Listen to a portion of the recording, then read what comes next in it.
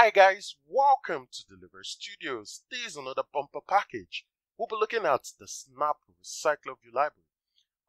You might have been thinking of how can I create multiple lists in an activity or a fragment. I have like 3 lists I need to populate. I have a dashboard. I need to have an horizontal flow. I need to have a linear flow. I need to have a staggered view together in an activity or in a fragment.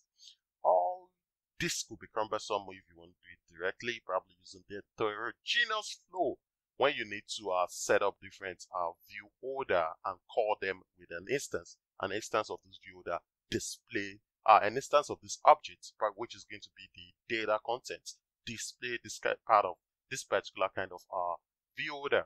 But it's going to be quite hard for a newbie, or let's say an intermediate Android developer, which is getting himself or herself a little bit acclimatized with the advanced recycler view flow.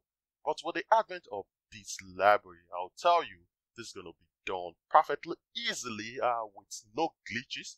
You could have multiple lists, let me put it that way, multiple lists on an activity, on a fragment. You could inflate it as you like. You could reuse adapter if probably the content of the list are more or less the same. I mean, the structure of the items of a particular list are more or less the same. You could use the same adapter. You could use different adapter when they have different content flow. You could set up a horizontal recycler view with a vertical scroll or a staggered grid with a grid. You could manipulate things easily just with this library. So I'll be showing you now how to achieve this. Looking at the emulator, as you can see, we have the popular movies and the top rated movies. These are 2 different selection, but of the same category, MAM type, the same flow, because you're going to have the same title. You're going to have there's some attributes that are predominant to the 2 flow, like title, like the picture, which is the thumbnail, the rated. That's the rating of the particular movie. This is like the same. You're going to have rating, but probably this different value. So we're going to be using the same adapter. We're going to be using the same items, which will be binding to the adapter. And the only thing you'll be doing is just inflating 2 recycling, but in a slick way. It's not going to have glitches. It's not going to break anything. It's not going to hamper the user experience. It's going to have the same scroll, the same flow, and it's going to be wow. It's worth it a lot. So we're going to be creating 2 horizontal flow, as you can see. We have for the popular movies. See, wow, cool. So it's still going to follow the same methodology, where you could set an on-click listener to this, to a different activity, or to the detail page. And the same thing goes to the top rated. Could you see that? Over there, you could have a scroll, which is the horizontal flow. Quite cool and very, very handy. And even if you should have other lists underneath, it gets to have, you could review that. So it's not going to hamper it. Probably it's restricted to 2 views. You could use 4, you could use 5, you could use 3, you could use 1, you could use 2. Depends on what you really need. So I'm going to show you how we could actually achieve this using the Snap Recycler View library. Let's head straight to code. You could see what we're expecting. You could see the label staying glued to the top, which is quite explanatory enough that this is a popular movie scroll and this is the top rated movies. So let's head straight down to code. You need to include a dependency rather in the build Gradle, the model app session, which we'll be looking at now. We have a couple of dependencies used. We have the recycler view, the card view, the glide, bumper glide, which helps us with the image. We have retrofit, because we're going to be communicating with the movie DB API, and we'll need to consume the popular movie and the most rated movie endpoints. And you have this, the multi-snap recycler, very, very important. You need to add this, because that's where the whole gimmick actually came from. The multi-snap recycler. After that, you sync Gradle, get your application settings ready to use. Let's look at the layout file. We have the activity main and the movie card. That's the card, which is the item, and the activity. The activity main is where we're going to include the multi-snap recycler. Let's see how we actually make this flow happen. It's a scroll view, which is the parent class. So there's going to be a full scroll structure around it, in case if it's got probably extend downwards for let's say smaller screen or screens with less pixels. I know it's actually going to extend that, so you might have a scroll view. But if you have larger screens, that doesn't, it's still going to be working perfectly. So that's the essence of the of the scroll view. We need to see a review. I'll need to get back the review. Let's see, because review is going to actually guide us through. Can you see how it's been laid out? The popular movies is the text view, as you can see. That's the first text view in a linear layer, so you need a linear flow that's stacked under each other. The first is the text view of the popular movies, followed by the recycler view. The multi-snap. Now you don't use the mere recycler view. You use a multi-snap recycler view type. You see that with an orientation of horizontal, since we want an horizontal flow. The gravity starts the per inch 100. The snap counts 1. And the center vertical for the layout gravity. So you have that set up. The next is the top rated movie. There's the text over here for the top rated movie. So you can continue to do that if you have multiple lists you really want to talk about. And it's followed by what? The multi-snap receptor. I need you to look at something quickly. The snap count here is 2. It's not 1, so that it's not going to be stacked on each other.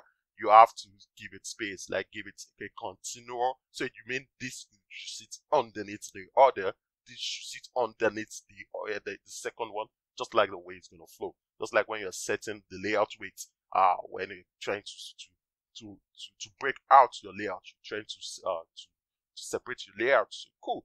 So that's the second recycler view, and you need to give it an ID. The second recycler view could give a name which is quite flowing with the structure of your data, and the first recycler view. So we'll be calling this by this in the activity to bind data and to manipulate as well. So let's get to see the movie card. That's basically the items that will be showed in the recycler view. We have an image view over there. Can you see that? Followed by a text view underneath. What the text is going to talk about is going to be the title, and the next text view is the user rating, which is sitting underneath the title. And you have that set up, so you need to set up your card, and you make sure that you give a particular width and height to it, so that it's just not going to spread to cover, because now you need it stacked side by side, which is going to form a horizontal flow, and you have to do that correctly. You have to give it a particular layout with an height. If you notice, we gave 120 by 250, so we need it quite kind of longer than wider. That's just so that's actually going to give us room to put text. Going to give us room to put the title and the user rating. You have that set up, so you can see the full card over here. Okay, so that's the full width and height of the card. Cool. Let's move ahead to the main activity, or let's see the model. In the model, we need the movie and the movie response. The movie is the POJO, the playing object, or the DTO, the data, where you get to set up the certain gets that you'll be needing in the course of this implementation. And it implements pass label. The essence of pass label is when you could actually pass the ID of the object, and you get or probably when you're trying to put an intent next to an intent, and you want to pass to the second activity. Probably you need to pass all these values. You don't need to start putting intent, put extra post part, put extra add dot, overview, release the that could be lengthy and could actually lead to a lot of problem, and you could have a typographic error when setting up things like this. And the fastest way is just implement pass label, get the structure right. After that, just pass the ID, which is the identifier of the adapter, which is the item. With that, the object could be followed alongside, and you could extract any value based on the ID. Since you have an ID, just call this object and get its ID from it. From there, you get the position, then you extract its appropriate value. So that's cool. So that's the essence of pass label. Very, very useful and fast. It's the fastest right now, even faster than serializable. So I will employ you to use pass label in all your code. We have the response over here too. This is the first response that actually give rise to the movie results over here. So we'll be calling these, and in turn we'll be extracting values using this POJO. After that, let's look at the API. The API, since we all know how it's structured, we have the movie app for over months now. It's been rolled out.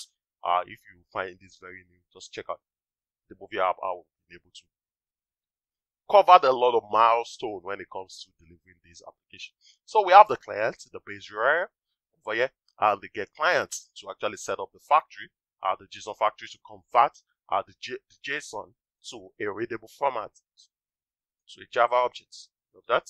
And the service, in the service right here, we'll be talking about the endpoints. We'll be talking about the movie popular, the top rated.